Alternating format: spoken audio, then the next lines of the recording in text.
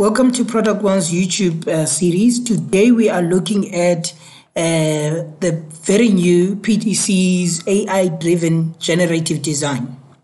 This is known as Generative Topology Optimization. This comes as at the backdrop of PTC acquiring a company called Fastram in the late November 2018. So let's jump into the demo. So what we have here is the Royal Enfield Interceptor 650, the same model that I used to generate this concept design using Freestyle.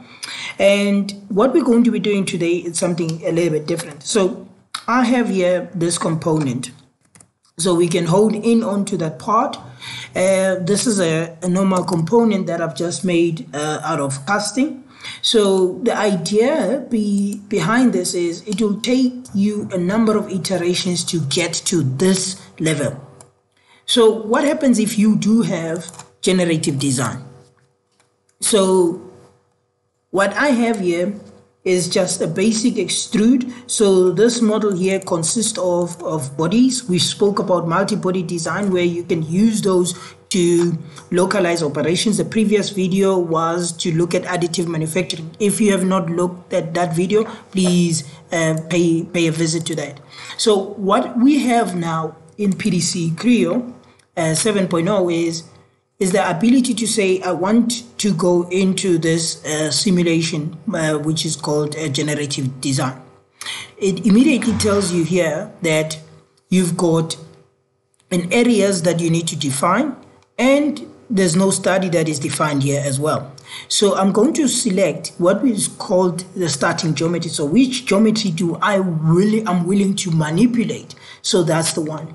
And which geometry am I willing to preserve? So that means that this is not going to be part of the computation. So that's what I have. So immediately you can see here on my model tree that there's no longer flags that relates to that.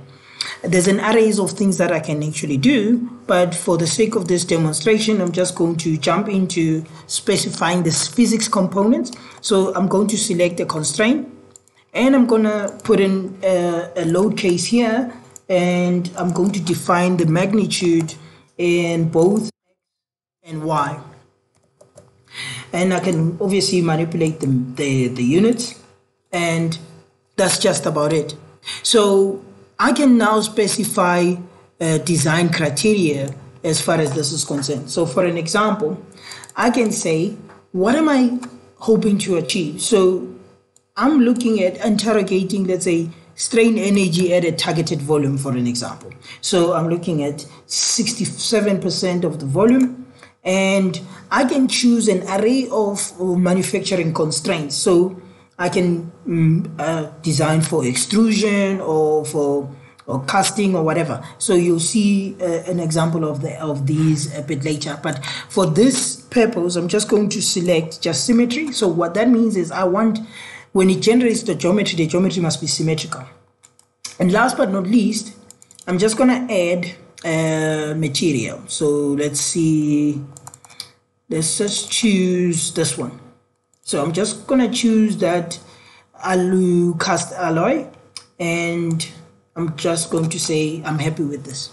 So if you can now see, I'm no longer having flags on my model tree. And what I like is that inside my graphics window, it tells me that this study is fully defined.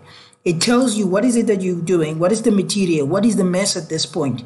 And if you can see here, I even have the element size, so I can modify these. So this is the fidelity scale, whereby you can choose to say, look, I want to have speed, and then the detail will be not as refined, or you want more detail while you're compromising speed. So there's a number of iterations there. That's just about it.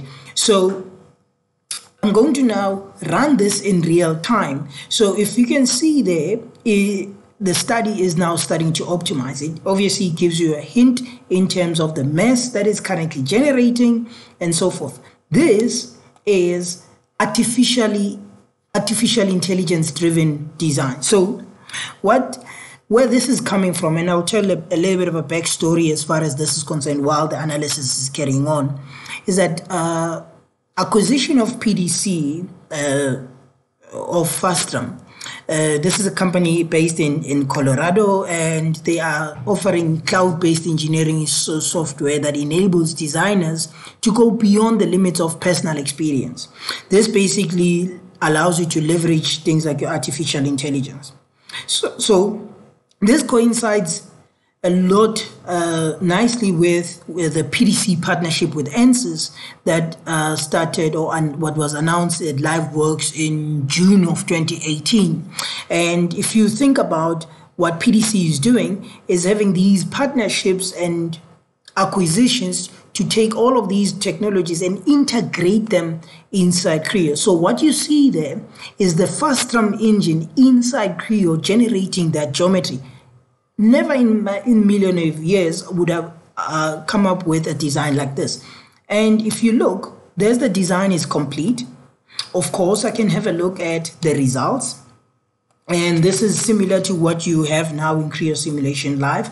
Or just wait, we'll do a video of that a bit later in the week. So I can choose to say, I'm looking at my von Mises stress, and I can have probes where I can say, what happens if I select, for an example, here, or what is the stress at that particular level? I can have min, max values if I want. I can even say, you know what happens if I modify, let's say, my maximum and make it that way? I can do a couple of things. Of course, I can animate this if I want. I can view displacement. There's a couple of things that you can actually do. So I can play this. I can even increase the speed at which this is animated.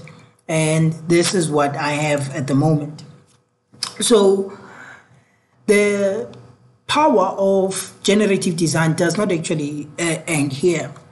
This is where it starts leveraging the power of PDC, Creo, and freestyle geometry. So immediately when I say, I like what I'm seeing here, so let me generate this design, not on this component, but I will create a brand new part, maybe call it a different name.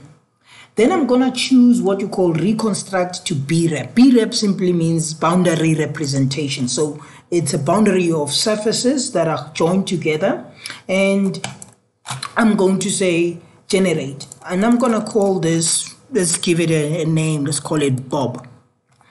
Now, immediately when I say OK, you will see now the result of this is actually even far more refined than what we used to have in topology optimization in Creo, in a sense that you get this nice, crisp model that is still intelligent. When I say intelligent, so you will see you can still modify geometry. It's not just dumb data.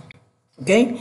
And of course, you can also modify the body that is being generated by generative topology optimization. All right. So while this is actually carrying on, there's a couple of other things that I need to highlight. One, this is making sure that you have speed in delivering complex products or innovative products. And it's easy to use, as you can see. It gives you sort of like an indication of a guide or a ribbon or a step to follow. And you will see that that's pretty much the direction that PDC has adopted throughout the years, in a sense that even if you're not a simulation expert, you are able to utilize a tool as powerful as this. All right. So this is just about to complete. And you will see now that this entire model, if it's finished rendering just now, this entire model, this geometry that you see here in the middle, oh, it just appeared on the other window. This geometry here is now part of a body. It even stipulates that this is a geometry that was reconstructed. So now think about the power of, I've just utilized artificial intelligence to make my part a lot stronger. Of course, I can say substitute this with lattice like I did the last previous demonstration. So I'm not gonna do that, but I just wanted to show you that the entire model tree is basically a copy. It's no longer dependent on the original design. And of course, if I were to make any modification here, this will tell me that, oh, the study is now out of date. So that means that I will have to rerun it and so forth, because whatever changes that I will make here, they will affect obviously this geometry. And if you can look there, there is a couple of curves that the system generates as it creates this organic shape. All right. So all that is left is for me to say, how about I utilize a Boolean operation and take that surface and that one and just join them. So now I'm having one solid component that is generated utilizing generative topology optimization. And that's the beauty of this. So there's an array of things that you can actually use. So for an example, you can utilize what you call manufacturing processes. So this is exactly the same model, but for this one, I just said, I don't have a 3D printer to make a part that complex. This one, I'm just going to utilize a CNC router or milling operation. So this is what I would have. So, and ultimately, this is how the design will look like. And I've just, just to put it into perspective, this is the original design. This is the one that is designed for additive manufacturing. It's coming from generative topology optimization. And this now is the one that comes from generative topology, but with manufacturing processes, in this case, for milling. All right. So now that I'm happy with these designs, so I can do a couple of things. So for an example, I can say, look, how about I take this model now and substitute it or replace it? So I can use things like your interchange assemblies to say, okay, which component do I want? Is it the one? Is it this the one that I'm looking for? If the answer is yes, then I'll select that. And I just apply this, and you'll see that the entire model will be substituted with a new one. So the idea behind this is PDC is pushing the envelope in terms of innovation, especially if you think of what we have now in terms of additive manufacturing, IoT, what you call this, AR, VR. They are trying to make sure that when CAD is going through this entire renaissance period, PDC is committed to leading the way. So that is it for me and this particular series. Thank you so much. Until next time, goodbye.